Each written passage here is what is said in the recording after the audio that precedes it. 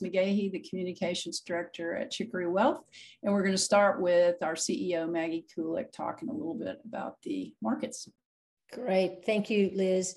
Thank you for being with us today, all of you who have joined live on the call. And a special thank you to you, Mac Gardner, for joining us for what will be a really cool conversation around children and money. We often get clients asking us how best to help educate their children, little children and older children, and even older children who sometimes need more education. Katie's going to be leading that conversation. I'm going to speak just briefly about the markets, and then I'm going to have to pop off because I accidentally double booked myself, but I did not want to. Given all this has been going on, it seemed appropriate that I might say a couple of things. So for starters, for those of you who are regular subscribers to this webinar, you'll know we've been talking about monetary conditions tightening, for lack of a better framework, for the last several months, really. And what's interesting, one of the things I have been saying and others have been saying, it depends on who you listen to, trying to figure out what's going on, but we've had just a perfect storm of things hit the markets over the last few months. Obviously, record high inflation, although the pace of that increase is definitely slowing, which is good news. A Fed that is having to respond to that record high inflation, and have been already raised interest rates 50 basis points plus, and are now talking at least about another 50 basis points. So the market's repricing equities as a consequence of that, stocks as a consequence of that. COVID, which got the whole party started really. And if you go back to post-COVID, the supply chain crunch that occurred as a consequence of that, which is persisting, slowing growth, very significant slowing growth in China, which is also creating issues and headwinds for the world in terms of GDP growth. And then there was the whole Ukraine thing, which I would say caught the market off guard. I said this in a couple webinars ago. Maybe only the Biden administration believed that Russia was going to invade Ukraine. The market had not priced it in, and certainly hadn't priced in the implications for energy and the energy constraints. And now, of course, the constraints on food supply, all of which we talked about back in, I don't know, probably February or March. So we've had the market sell off very significantly. Right now, for example, year to date, the NASDAQ, which is a good index for looking at growth-oriented stocks, is down about 25%. It's off its lows. The lowest I tracked it was to 28% year to date. It may have gotten lower yet. The Dow, which is only 30 stocks, as you know, but it's a lot of industrials, down about 10% because there are a lot of consumer staples in that index. And the S&P is down about 16%. And interestingly, and this is probably the most optimistic signal in all of this, is sentiment, bull sentiment, meaning the belief that the market is going to go up, is registering some of the weakest we have seen it in 50 years, which is, interestingly, from my perspective, very good news. In other words, we're going to have to get to the bottom of this and wash out a lot of the speculation before things are going to turn around. And 46% of NASDAQ stocks right now are below their 52-week high. So we're seeing, when you're in a market like this, the question you're asking yourself is, well, where is the bottom? When will we touch bottom? Not that from our perspective, as you know, we're long-term investors on your behalf. We're not trying to trade. We already made some moves in the market a few months ago, really adding some more consumer staples, some more utilities, which have held up, some inflation protected bonds. We already had some, we added some more. The question that's going through my mind right now, and the thing I've been talking to some of my other colleagues who do research in this area, is at what point is it time to actually begin to buy longer term bonds? At some point, maybe we're going to get to an opportunity to buy, a 10-year treasury that's well north of 3%, or is sustainably north of 3%. Maybe that's the question. Right now we're at 2.957 as of close of business yesterday. The 20 years at 3.365. The 30 years at only 3.152. So the whole, are we seeing the curve invert? Is it, the longer term yields are coming down relative on the curve.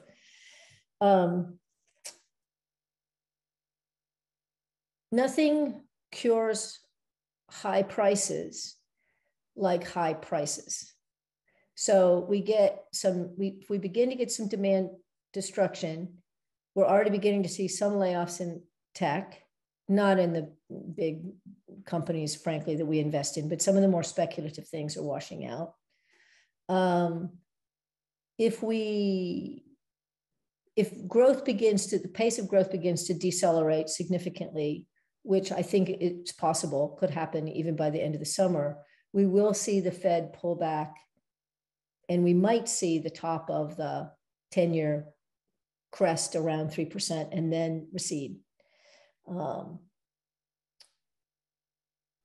There is clearly already beginning to be some slowdown. And the question always is, can the Fed engineer a soft landing?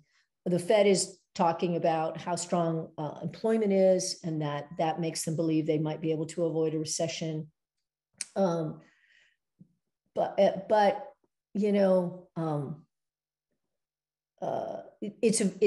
just say, as I've said before, it's very, very hard for the Federal Reserve, that has basically a blunt instrument that doesn't even work that well against supply chain issues. It's very hard for them to manage an economy that really needs laser surgery in terms of engineering a soft landing. So I would argue that it's fairly likely that we wind up in recession by this time next year. Reminding you that what that means is 2 years of negative GDP, two quarters at least of negative GDP growth. That's what a technical recession is. And I'll remind you also that the market is not the economy, which we're seeing right now. The market is down. The economy looks strong. If the economy weakens and the Fed slows up, it will be good for stock prices. It just probably will. Now, one caveat, and I'll say this and then I'll get out of the way of Katie and Mac so they can talk about better things and more fun things and longer term things like our children and money. The caveat is the other thing that the Fed is trying to do besides raise short-term interest rates, and we'll see how successful they are longer term, is they're allowing their, quote, balance sheet to contract, meaning they bought a bunch of bonds, got a lot of treasuries, they got a lot of mortgage-backed securities, and as those mature, they're not buying them back, which is sucking liquidity out of the market. And if and when that continues, when that has happened in the past, there's a very negative correlation for the price of stocks because the stock market has come to run on this level of liquidity. So again, we'll see how far the Fed gets in terms of shrinking its balance sheet before the market really throws a tantrum. And the NASDAQ down 25 isn't a tantrum. The NASDAQ down 50 is a tantrum. And we're not there yet. So kind of depends on how aggressively they continue to pursue that policy. If in fact, the market sells off very badly, housing begins to stall, and we start to see layoffs, et cetera. So what am I trying to say? I'm trying to say that it probably will get worse before it gets better. How sharply we get to the bottom is an open question. We've gotten pretty far, pretty fast. We may see more this summer. I wouldn't be surprised if we do. But we're still not in 2008, and we're not in 2008 because what we do not have is a credit crisis. We are not looking at banks having to be rescued. I mean, it's ugly. Bear markets are ugly. They're characterized. We know it's a bear market when the bears come for everything, and they've come for everything. There really isn't much working. Even energy is off its highs right now. So I will tell you to do what I always tell you to do. Quit looking daily, think long-term, and look at the names inside the portfolio and know that these companies are not going away. Look at the dividends they're producing and just try and hang in there. So, and if you need support, moral or emotional or otherwise, you know where to reach us, and we're happy to provide it. So with that, I'm going to bid you all adieu and thank you for participating today. Maggie, can before you leave, can I Yes. just thank you for how you just so eloquently put what's going on? No, seriously, I think, so for folks, my name is Mac Gardner. I'm a CFP. I've been in the business for years. Having someone like Maggie to be able to come on and share this and bridge what's going on out there to reality is a huge asset for those of you out here who probably been working with you forever, but it's really neat. And you mentioned something really interesting that I'd love to share. In my first book, Motivate Your Money, right? This one I wrote for big people. I would put in there, especially when it comes to investments, if someone asks you to go to the store, do you ever ask them, go to the stop sign, make a right, and drive 26,400 feet? Has anyone ever said to do that? No. Not in my life, no. No, they say, go to the stop sign, make a right, and drive 5 miles. Right? Investing is long-term. So looking at it and measuring it in feet, not going to help you. It's just going to give you agita. It's going to make you sick. It's going to give you a headache. So looking at it long-term is definitely the way to go. And I actually got my Series 7 back in 2000, 1999. So I remember the dot-com bubble. Oh yeah. Ooh. Yeah. Yeah. That was I started painful. in business in 2002. Yeah. That was painful. That was painful. So thank you so much for sharing that. It was very, very beneficial for me. Thank you, Mac. I appreciate that very much. And I'm sorry to have to leave you all, but duty calls. So I'm going to pop off and I'm going to turn this over to Katie and Mac to talk to you. Thank you all, and I'll see you soon. Take care. Bye-bye. Okay. So I think actually, I was just going to introduce and tell folks that if you have a question, we definitely want questions. So if you have questions for Mac or Katie, please put them in the chat and we will make sure that they get answered. So take it away, Katie. Awesome. Thanks, Liz. Mac, thank you so much for being here today. I thought that I would give everybody a brief little intro about how I first learned about Mac. So the financial planning software that we use at Chicory is called eMoney, and they have a big forum every year where you have so many different amazing people. You can listen to what they have to say about the markets or financial literacy. And I saw the 4 money bears. And I thought, this session looks amazing. I have to attend. I'm so glad I did, because financial literacy is something that's always been a passion of mine. And I have a lot of little people in my life, nieces and nephews, and just had a son in January. And so this is something that is really very much on my mind. Had a wonderful session listening to Mac, and I thought that this could be so beneficial for our clients who really, it's hard. How do we talk to our kids about money? How do we teach them from a young age, or kids in our lives that we care about? So that's how I first learned about Mac, and we reached out to him, and he graciously came on and to talk to all of us today. So Mac, thank you again. And I thought we would kick it off with just telling everyone a little bit about yourself and why you wanted to write the 4 Money Bears book. Well, thank you so much, Katie and Liz and Mac, everybody that was on here. My name is Mac Gardner. I am a certified financial planner, as I mentioned before. Truly blessed to have served in the financial services industry for 20 plus years. I like saying 20 plus because it's getting close to having to put another number in front of there, and it's just kind of weird. But I started my journey, a passion to financial education when I had my own practice in Houston. I've managed several wealth management firms for several large companies and several offices, and I just found it very interesting that as I would do these financial plans, and this is for people that have significant wealth, a lot of folks that I was sitting down with didn't really have a lot of financial planning basics, financial planning knowledge. And so I found myself really being an educator And so my first book, I held up before, Motivate Your Money, I wrote this book for adults. I think advisors that can help people and simplify the financial planning process and this very complex world of wealth management, it's a great thing to be able to do that. And that's what I try to do with my first book. One of my clients, when I was in Houston, was on the board of a non-for-profit organization and said, Mac, love the Mac Nuggets, love how you broke things down. Would you be open to writing a book for children? So I said, okay, like how young? And he's like, elementary school, because we had elementary school kids at the time. So in my first book, I talk about there's 5 steps to financial success. Plan accordingly, spend cautiously, save diligently, invest wisely, and give generously. And so what we did is we took those 4 functions of money and we created these 4 bear characters. And the whole idea is to engage young people and share with them that they have options when it comes to money. It's not just spending it. It's not just saving it. There are 2 other very important functions that if we can explain and express this to them early enough, they can make some really cool decisions later on in life. Absolutely. That's so cool. And, obviously this is a great way to introduce the conversation from a young age with kids.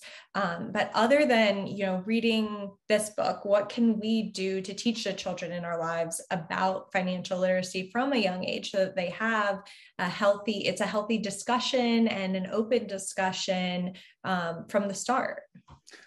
So when we started doing the research on this children's book, there are 23 states today, I think moving closer to 24, that offer any sort of financial literacy guidance education by high school. And it's typically your senior year of high school.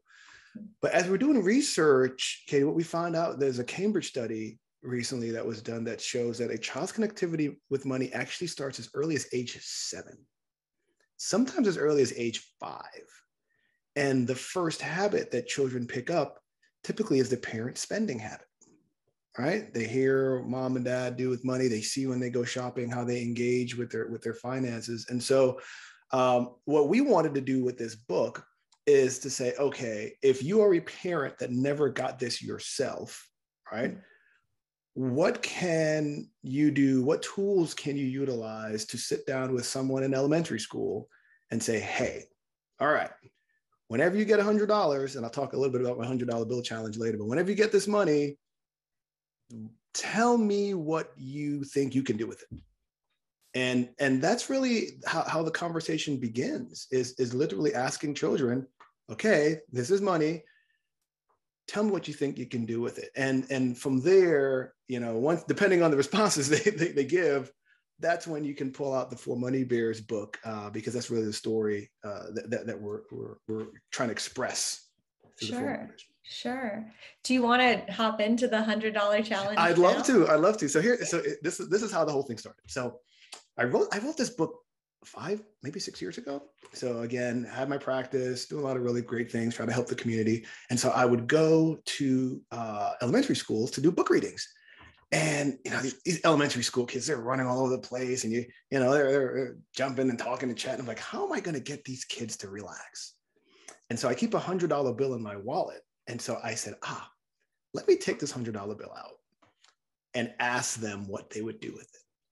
And so I took the $100 bill, and before anyone could answer, I said, okay, let's just level set, folks. There's no answer you can give that's going to get you this $100 bill. Let's just level set now. But if I were to give you this $100 bill, what would you do with it? And what do you think 90% of the responses were? Oh man, I don't know. Go to Target and get a toy? They'd buy something. Pokemon cards, candy, toys, buy. And then there'd be the one kid that'd be different, put their hand up. I was like, I put it in my piggy bank. I'm like, I don't know if that'd be the first thing you do. But what it became, Katie, was an actual experiment. And I've done this countless times in countless schools. And what it showed us is that our kids are almost conditioned to consume at a very early age. And that's the function of money that they're almost hardwired to run to first. And I talk about the 3 R's of our relationship with money. It's actually the relationship with anything. So first, the child realizes what money is. They pick up the money. They say, oh, I realize this is money. Second, they recognize the function. And so if you are a child in a household and your recognition of the function of money is only to spend and to save, the third R, which is rationalization of what you can do with it, you're pretty limited, because all you think about is, okay, how can I spend this? How can I save this? What we're looking to do with the Four Money Bears book and the app that we're developing is to expand a child's awareness of what their options are. So now when they know, okay, when I get this $100, I could buy something, I could save something, but I can actually invest. These conversations about investing start coming up at a very early age. And I believe in a heart of hearts, all we are at the end of our days, our collection of stories. And so that's what we're looking to do, is to get the story of the Four Money Bears early into kids' lives so that they know they can do other things that are very powerful with their money, and giving, of course, is another one. Very Absolutely. Powerful. And I know that one in particular is really meaningful to a lot of our clients. So I love that each bear has a story, and you're able to incorporate that with this $100 challenge, bringing the kids and getting the same answer for so many of them. It's very, very interesting. And I think that it really does lead us to think, how are they learning about money from our habits? So how can we emulate, and how can we mirror, so they're learning these good habits and what they can do from a really young age. Obviously, you're very passionate about financial literacy, which I love. And we touched on the school visit. Is there anything that you feel, can be done to improve financial literacy in our society, specifically in public schools? Because when we talk about, senior year of high school, that was my experience. My AP government class, my senior year, we had, a week or two where we did, 20 minutes of learning about credit cards. And I don't know how much anybody really got out of it. And it almost felt too little too late. I'm about to go off to college. Shouldn't I know some of this stuff beforehand? Luckily, my parents taught me how to balance a checkbook and a lot of these really good habits, but it does really fall on families. So do you have, any thoughts on what can be done policy wise to help improve financial literacy for our kids? Yeah, how much time do we have, Katie? Because I can literally talk about this one topic for a long time. So, okay, I'll tee it up with a story, and then wrap it up with Finlit Tech, the company that we started a couple of years ago. So, wrote this book, shared it with my kids' school. We're living in Texas at the time, and Texas at that time have these TEKS, or curriculum requirements. And the principal looks at this book and says, "Mac, this is awesome. Teachers are looking for material like this because we now have this requirement to teach financial literacy at an early age. This is great." I sent a copy of our book to 30 state school boards. The process to get a book into a public school is mind-numbingly painful.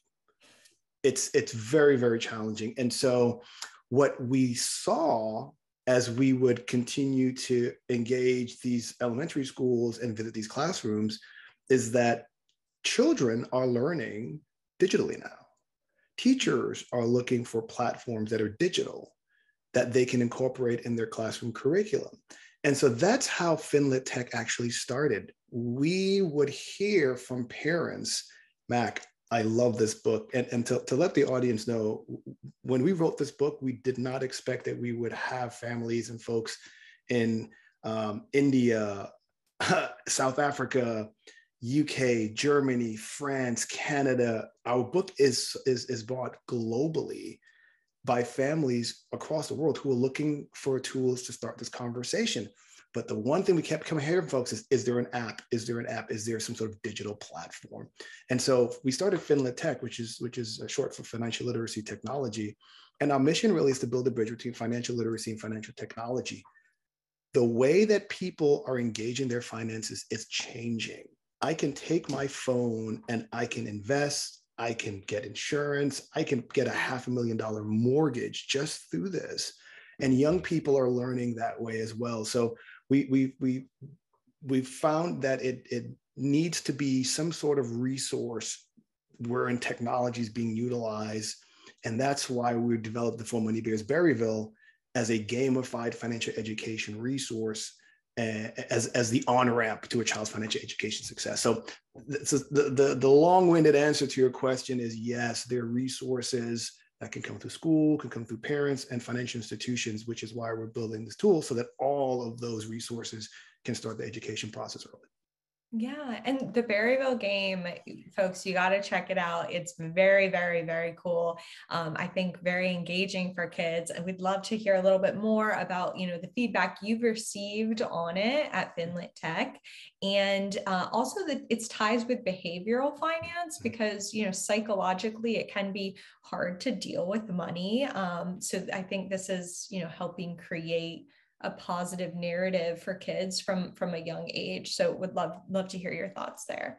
Yes. So when we published the For Money Bears book, we got great reviews. If you go on Amazon right now, you could, people, we're so blessed and so thankful that folks found it to be such a great resource. They would ask, the first question they would ask is there an app? The second question they would ask is, Mac, are you writing a book to teach kids about earning money? Because it's great that you taught them how to do, a book, what to do with the money once they get it. Can you teach them about earning it? Because that'd be pretty cool. I'm trying to teach my kids the value of $1. And so with the For Money Bears Berryville app / game, what we've done is we've developed a platform that helps to engage children or adults. It's 7-up. So it's a farming game on both sides of the personal finance fence. And here's what we mean. In the game, the player inherits their family berry farm. So you are running a business and you've got to learn how to run that business. So that's one side of the fence. The other side of the fence is once you've got the money, we have quizzes, quests that we've developed a new methodology for teaching financial literacy where we teach, analyze, and then track the progress of the game player over time. Because what we found is that financial literacy is not just a one and done. You can't take a 2-week course in economics class in your senior year and all of a sudden be like, hey, you're financially literate. It's something that needs to start early and it needs to be a continual progress. And we need to be able to help folks throughout that full spectrum. So that's what we're building is a tool that allows a parent to be able to have a child play a game, do some farming, learn some fun stuff, get education about finances and financial literacy, analyze how they're doing. Okay, is this a spender bear? Okay, this person's a spender bear. Right. So we got to put some quizzes and quests in here to get this person more aligned with investing and saving and some of the other functions of money. Because to your point, the behavioral finance aspect of this is very big. And we want to be able to get some of these habits, behaviors, and traits at an early age and get them on the right path. Sure. Absolutely. Absolutely. And you folks on the call, so I've already told Mac and Liz this, but after I went to Mac's session at this forum, I bought this book for all of our nieces and nephews for Christmas. And I wrote a little note in it and, told all their parents, this is really important. This is a really good tool. You guys have been asking me about this. I've gotten great feedback from all of them. And I already have a copy for my son. We read at bedtime already, even though he's only 15 weeks old. You can never start too early. Can't start too early. So I think it's so important. And this is such an amazing tool that you've created. The Berryville game, I got to tell the nieces and nephews about. JT's not old enough yet for it, but I mean, really, it's hard because people have come to us and asked, like, what can I do? What resources are out there for kids? So this is, fantastic for, young elementary school age kids. From personal experience, I know my nieces and nephews have really liked the book, and it's very cool to see their connections that they start making with the different beers. Yeah. Yes. It's very sweet. And it's, I think that what you're doing is amazing. And I would love to talk more offline about how, I can get more involved in promoting financial literacy with kids, especially, but in general, I think that our entire society can absolutely benefit from continuing to learn. As you said, it's an ongoing process for all of us. Yeah. So just to give the folks that are participating today a little bit more background about the book, everyone said, how did I come up with bears? Like, Mac, why do you got bears and 4 money bears? You know, you could have picked any animal. You could have picked, you know, the lions or the bulls, or, you know, especially for the advisors that are out there. But in our home, I'm Papa Bear, and my wife is Mama Bear, and our 3 kids are baby bears, and that's literally our nicknames. And so the book is the story of me and my wife. And I'll hopefully the camera can pick it up and show everybody on it, because every parent knows what this is. They know the story of jumping in the car on the weekends with the kids in the back and taking them to, you know, Target or Walmart or whatever store, you know, that you take them to. And the first place the child runs to, or your kids run to, is the toy section. Just what they do.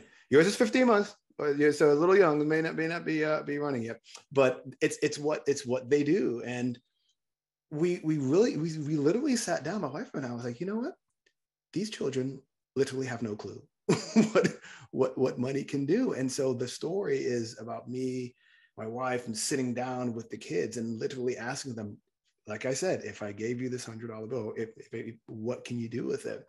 And typically they'll say spend, and typically they say save. So it's an opportunity for a parent to look at the various functions, right, of money, look at the pros and cons of each function of money. So Spender Bear has all kinds of neat things, but once all the money's gone, he can't afford anything. And then Saver Bear hoards money. And then, you know, Investor Bear, it introduces the concept of investing, which is very different from the concept of savings.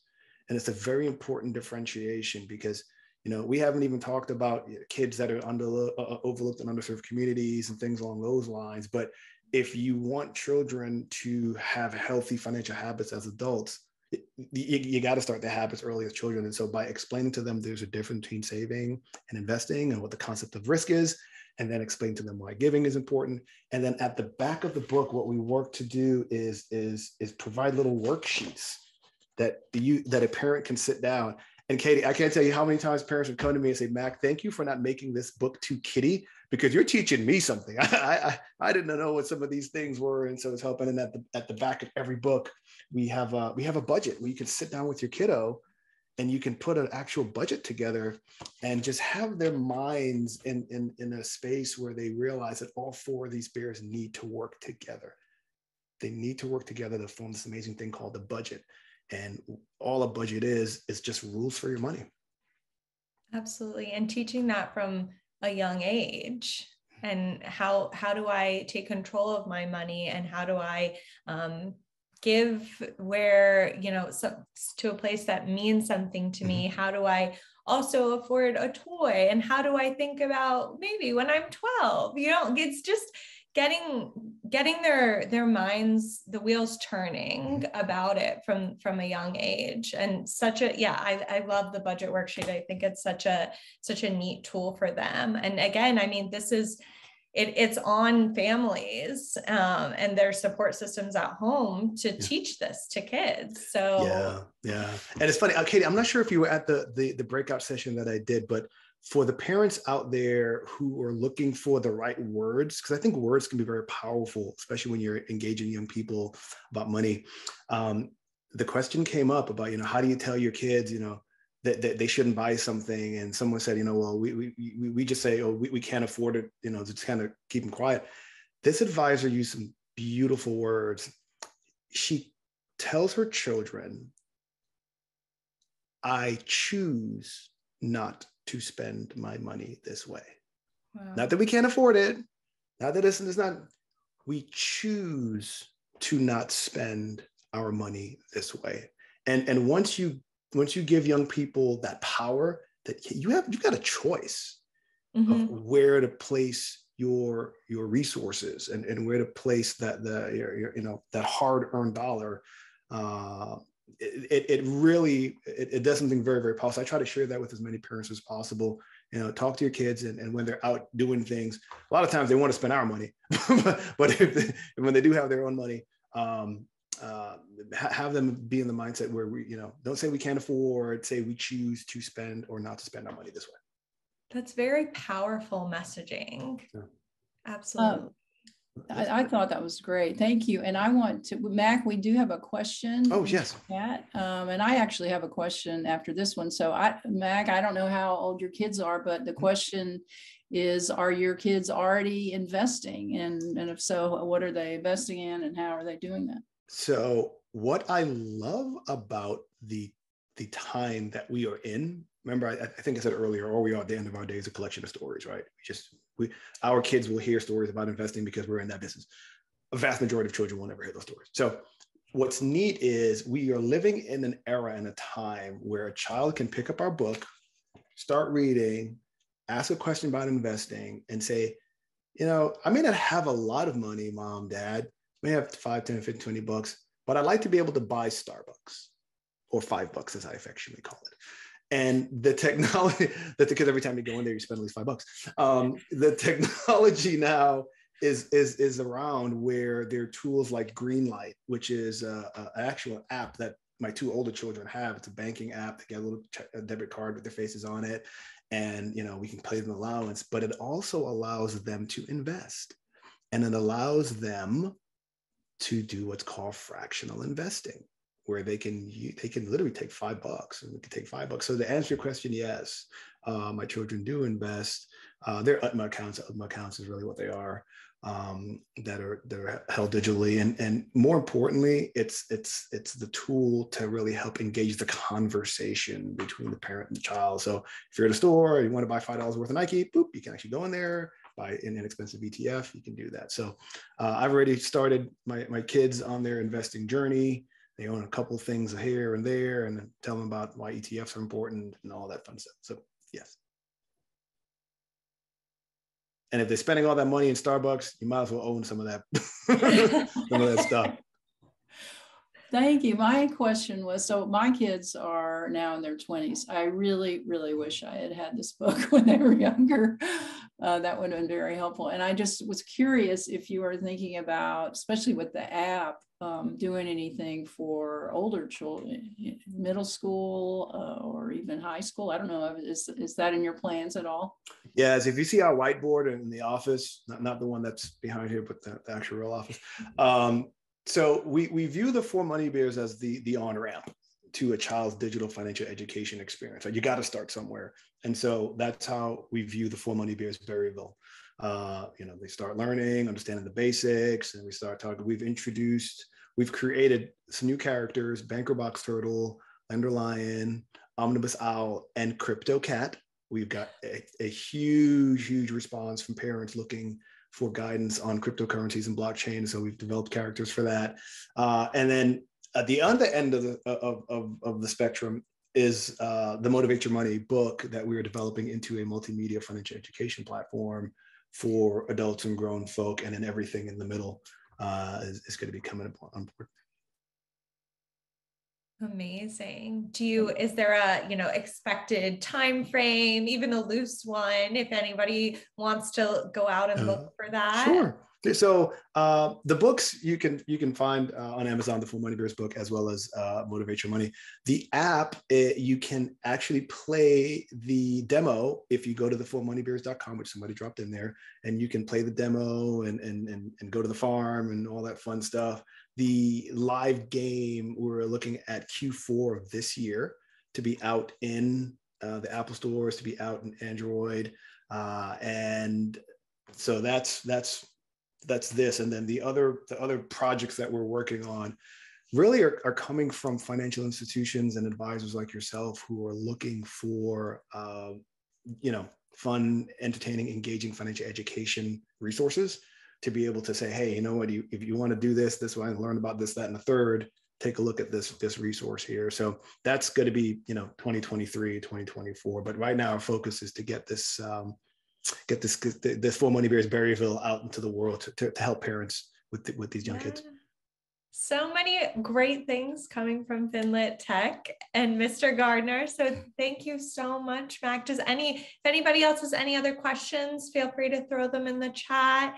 Otherwise, I'll kick it back to Liz, but Mac, thank you. Thank you for everything you're doing. These are such important conversations, and I love how passionate you are about it. You can really tell from talking to you, and I just appreciate you taking the time out of your day to talk with all of us. It means a lot. No, it means a lot to me too that you all invited me to talk about this.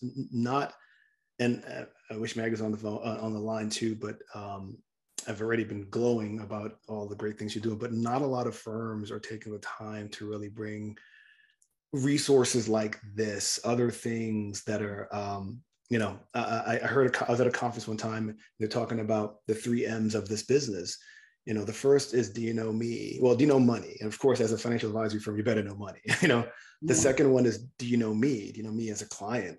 The third is, do you know more? What more are you bringing to the people that you're guiding and advising on their financial life journey? And I think financial literacy is one of those mores that a lot of parents and grandparents are kind of like, all right, they're going to get this money.